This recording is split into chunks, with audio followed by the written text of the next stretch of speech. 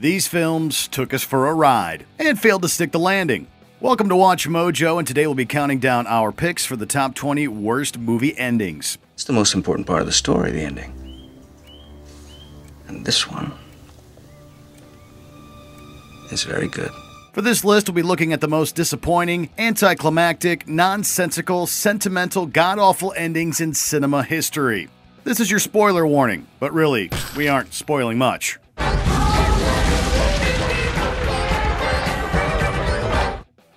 Number 20, Indiana Jones and the Kingdom of the Crystal Skull. Kicking off our list is the Indiana Jones film that went away from the spiritual and straight into sci-fi. How do we open it? While we could stomach a lot, this film nuked the fridge big time when the Crystal Skull awakened a generic alien who proceeded to melt Cate Blanchett's brain. No! Even worse is the image of Indy witnessing a spaceship flying off into another dimension.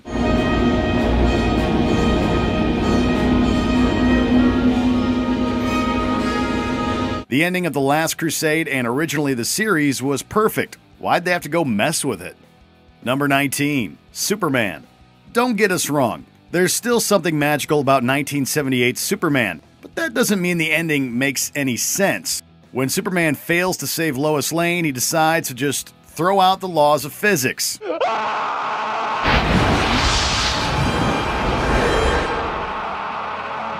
This involves Superman nonsensically using his super speed to reverse the rotation of the planet and turn back time, because that's how it works. Now, we're not scientists, but we're pretty sure that would just kill everything, rather than save anyone's life. This ending is more likely to leave viewers puzzled than impressed.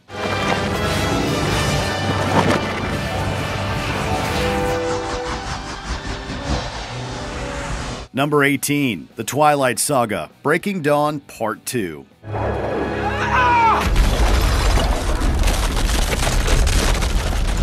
There are many who'd argue that the beginning and the middle of the Twilight Saga were pretty bad too, but even die-hard fans had difficulty standing up for its ending.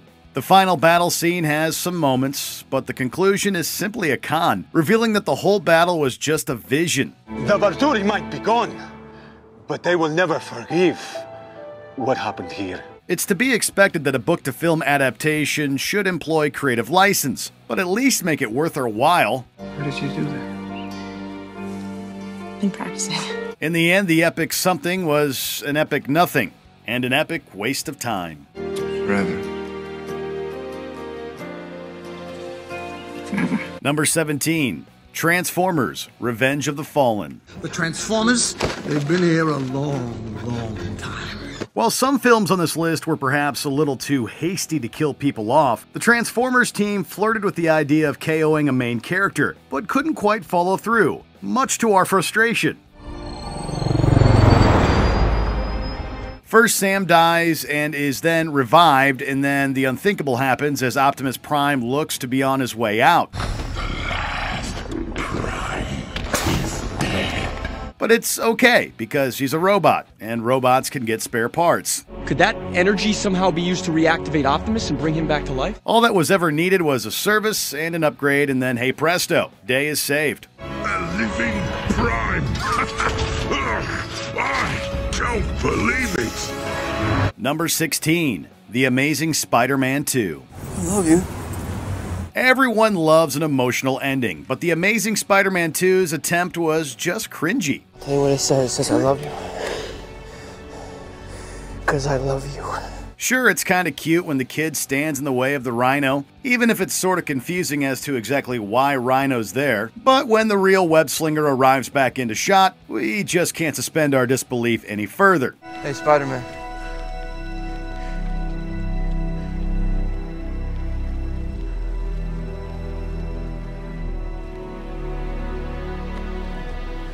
I knew you'd come back. The heart-to-heart, the fist bump, the megaphone, and the manhole cover. It all reeks of cheese.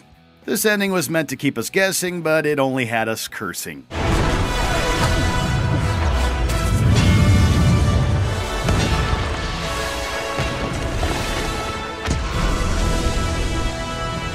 Number 15, The Forgotten. When in doubt, blame aliens.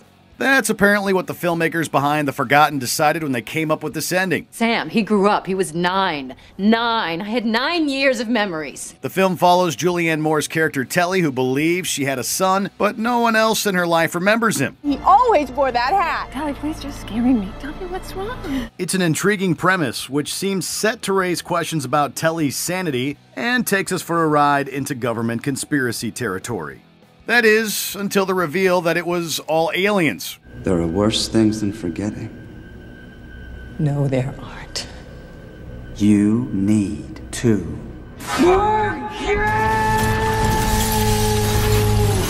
Yep, turns out the government is working with extraterrestrials to conduct a completely nonsensical experiment about maternal instincts. E.T., go home. I need more time. Number 14, Saw 3D. The original Saw's twist ending shocked us, but man did this series jump the shark. Something like that doesn't get you to change your perspective on life. I don't know what will. Remember Dr. Lawrence Gordon, the guy who cut off his foot in the first movie? Well, get this. He managed to survive, and in the final act of Saw 3D, it's revealed that he's been Jigsaw's partner in crime ever since. Without you, my work over the last few years would not have been possible. In retaliation for killing Jill, Gordon kidnaps Detective Hoffman, takes him to a familiar room, and declares the game officially over. It's totally ludicrous, but at least the franchise got marginally better with 2017's Jigsaw. Game over. Number 13, The Number 23. In this psychological thriller from Joel Schumacher, Jim Carrey's character Walter finds a book titled The Number 23. It tells the story of a detective who murdered his own girlfriend. With an increasing amount of things in common with the character and the eponymous number seemingly popping up everywhere in his life, his own sanity begins to unravel as he pulls at each thread of the mystery. What mysterious forces could be at work? Someday I'm gonna write a book and I'll do it to somebody else. Walter. Oh, God. Whoever wrote it knows you very well, and only they can give you your answers. Well, as it turns out, it was actually Walter who wrote the book himself, before giving himself amnesia. Of course. Mom, who wrote the book? Do you Tell him know? who wrote it. Tell him. You wrote the book, Walter. Number 12, Lucy. It's hard to say whether Lucy is a smart story stuck in a dumb movie or a dumb story stuck in a smart movie. One thing's for certain, though. Its ending is 100% idiotic. As her brain reaches maximum capacity, Lucy transcends all humankind, becomes one with the space-time continuum, and leaves behind a flash drive for Dr. Morgan Freeman. It almost feels like director Luc Besson is trying to channel 2001. But instead of going out on a profound note, Lucy leaves the audience slapping their foreheads in frustration. Number 11, Serenity. Matthew McConaughey has starred in some incredible films, and Serenity is not one of them. Sir, we paid you $700 for this. What starts off as a mystery thriller with an impressive cast soon becomes, well, a computer game. Yeah, they're all in a computer game, except for Matthew McConaughey's son Patrick, who's real and created the game. He's got this whole world. There's this guy on a boat, and he's catching fish. It turns out the scenes that seem like flashbacks of Patrick are actually in the here and now. If I didn't catch fish all day. I didn't catch fish all day. I'd find a way to kill you. This last fact is revealed at the end when Patrick kills his abusive stepdad. Sadly, by this point, the audience's suspension of disbelief is already dead. Patrick!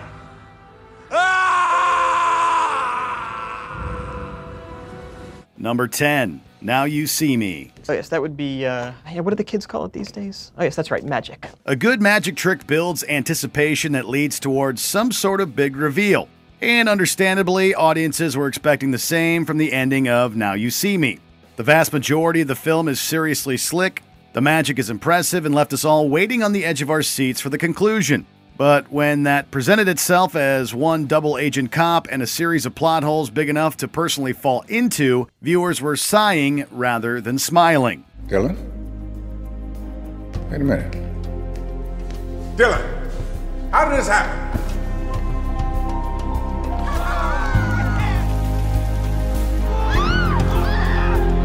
Dinner! Number 9. Star Trek Into Darkness.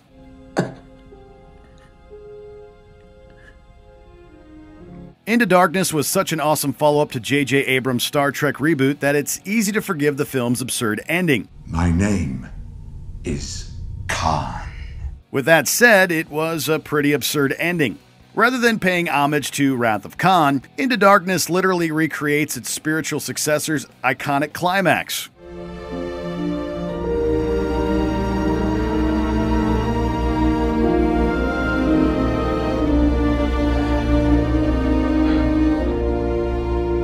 The only difference is that Kirk and Spock reverse roles, leading to Kirk's demise and Spock making William Shatner's infamously silly cursing sound even sillier.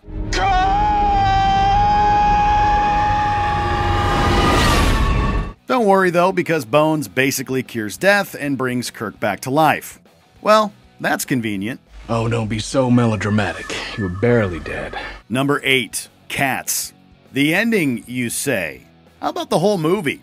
That's a good point, but the ending is particularly bonkers. Get out! Admittedly, director Tom Hooper had his work cut out for him when he decided to adapt Andrew Lloyd Webber's musical, which doesn't really make sense either.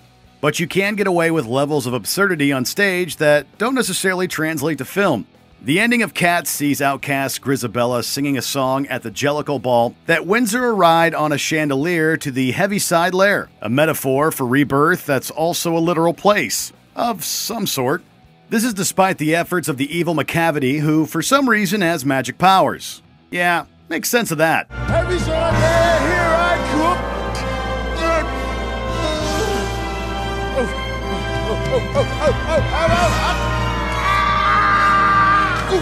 Number 7. The Matrix Revolutions. By the end of his trilogy, the storyline had become so convoluted that it needed something extra special to hold it all together. The program Smith has grown beyond your control. Soon he will spread through the city as he spread through the Matrix. Unfortunately, the film dodged that idea entirely. Sure, Neo's sacrifice is heroic and Smith's demise is a good thing. But what about everybody else plugged into the Matrix? He ended the war. The machines are gone.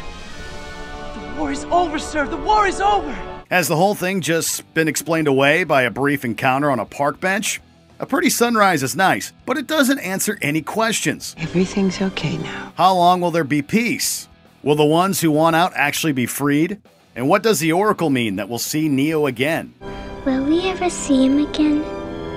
I suspect so. Someday. Number 6. War of the Worlds.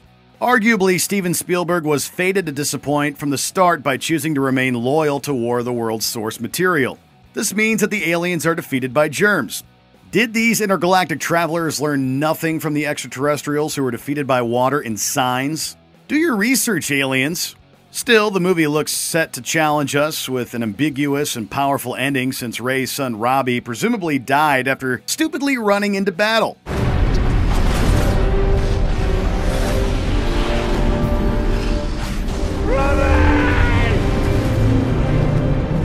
But guess what? He's alive, without a scratch on him. And the narration wraps up everything in a nice, tidy bow. They were undone, destroyed, after all of man's weapons and devices had failed, by the tiniest creatures that God in his wisdom put upon this earth. Number 5. The Happening. Why is this happening? I don't know for sure, Josh. Frankly, when it comes to bad endings, M. Night Shyamalan's movies left us spoiled for choice. Signs, The Village, Lady in the Water. There were children in that room. Elliot, please tell us what to do. I need a second, okay? Why can't anybody give me a goddamn second? Audiences still fondly remember the twist ending in his breakout film The Sixth Sense, but man, have there been a lot of disappointments since. Ultimately, though, we had to go with The Happening. Plants and trees just can't pick up and move when they feel threatened like other species. They have only one option: to rapidly evolve their chemistry. Sure, there's a well-meaning environmental message in there, but you're saying that the mysterious mass suicides in the northeastern United States were set in motion by trees? Global warming. Temperature goes up a fraction of a degree, makes them disoriented. Maybe. And trees are now about to cause global catastrophe. We sat through this entire film for that? To be perfectly honest, this was an act of nature, and we'll never fully understand it. Number 4. Planet of the Apes, messing with the classic film's iconic twist ending. That's just bananas. You maniacs! You blew it up! In the famous 1968 film, Charlton Heston's George Taylor realizes that the Planet of the Apes is really Earth. He's traveled to the far future. For his 2001 reboot, Tim Burton decided to add a different twist, but one that has more shock value than logic.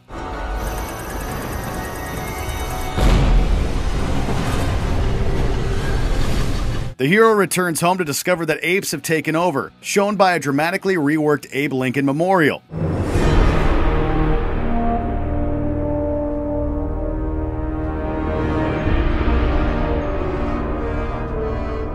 This is actually closer to the source material, but in the novel, centuries have passed, allowing time for apes to become the dominant species. In the movie, there's no explanation whatsoever. And even if this did make sense, it would still pale in comparison to the original.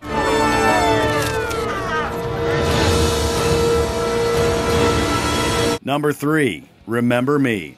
So, what do you want? This was a twist ending no one wanted. It turns out this romantic coming-of-age drama starring Robert Pattinson was somehow about, yet not really about, September 11th. I gotta go to my dad's office. There's no compelling story or reason for the movie to end with such a tragic event, but the filmmakers shoehorned it in anyway. The film follows Pattinson's character Tyler, whose life is already full of tragedy. His brother killed himself and he has a rocky relationship with his father. But then Tyler falls in love, patches things up with his dad, and dies in the Twin Towers. Whatever you do in life will be insignificant. But it's very important that you do it. Yeah, it didn't make sense to audiences either. Number 2, I Am Legend. Richard Matheson's novel I Am Legend is a classic that inspired the movies The Last Man on Earth and The Omega Man. We may have something here. What made it so memorable was its ending, when vampire hunter Robert Neville realizes that for vampires, he is the terrifying monster preying on the innocent. The Will Smith vehicle, I Am Legend, seemed to be going in the same direction, until sending Smith out with a bang and his friends on to live happily ever after. Dr. Robert Neville dedicated his life to the discovery of a cure and the restoration of humanity. It's a conclusion that completely undermines the source material in favor of pure cliché. Although an alternate ending was released on DVD, this movie's awful ending has become legendary.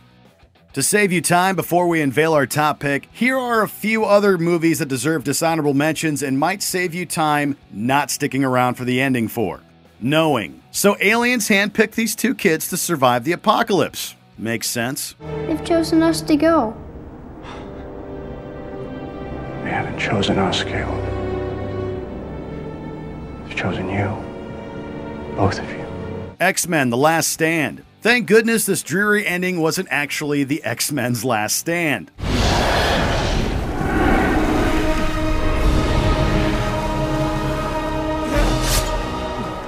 Oblivion. An intriguing premise devolves into cheap one-liners and unanswered questions. I created you, Jack. I am your god. Secret Window. The bad guy is really the good guy's other personality. You don't exist. Me?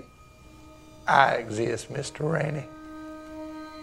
I exist because you made me. Before we continue, be sure to subscribe to our channel and ring the bell to get notified about our latest videos. You have the option to be notified for occasional videos or all of them. If you're on your phone, make sure you go into your settings and switch on notifications. Number 1, The Devil Inside. Was this a prank or what? We need to get under control. Taking our top spot is this found footage horror flick centered on demonic possession. She's waking up. I haven't got much time, Michael. We haven't got much time. In the finale, priest Ben Rawlings realizes that Isabella isn't quite herself. Deciding that the hospital can't help her, he sets his hopes on an exorcism instead. A scuffle in the car leads to the driver getting possessed, and they veer into oncoming traffic. Then everyone's rolling around in the car, and it's horrible, and bam! Movie's over. And you're left with a website link? Wow, We hope you didn't pay to see this in theaters. Do you agree with our picks? Check out this other recent clip from WatchMojo, and be sure to subscribe and ring the bell to be notified about our latest videos.